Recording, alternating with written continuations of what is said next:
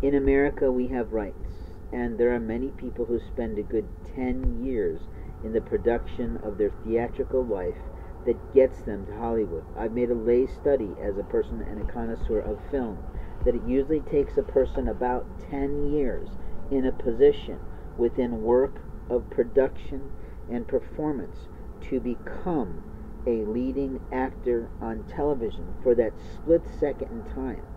Like the girl from Alias, Jennifer Gardner, I predicted her fame. I watched her in an interview, and I think it was Good Morning America, for something stupid like "Dude, Where's My Car?" or whatever, with Ashton Kutcher, I think, who was the leading man. And openly I saw that girl and said, she's going to become something. Now, whether or not she's had the pick of the best roles, I cannot say. Whether or not she's chosen well, I won't say.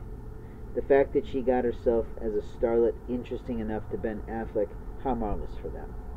Whether they're still married, I couldn't tell you. I'm not one of those guys who follows those scenes, but I am a predictor of life, and here's what I can tell you. The Evie Pomporuses of the world are marvelous in what they're doing right now, but it's a flash in the American pan. It's amazing that American Idol has gone on for as many seasons as it can, but the bottom line is that everybody wants to be famous is not truthful today. What people want to be is a success in front of their own family and friends.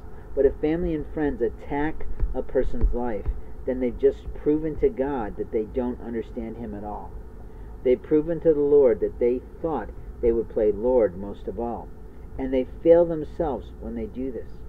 The true gift of God is being of service to people. It's not re-serving people that you came from, although some people do that. They play with that line on that timeline. But the truth is, if you want to be of service to people, sometimes you have to be willing to get up, move, stomp your feet, and do something else to provide people the safety that America deserves. Right now, many Americans are at risk, and most people don't think it, don't believe it, and don't want to see it. We are majorly at risk to the rest of the world.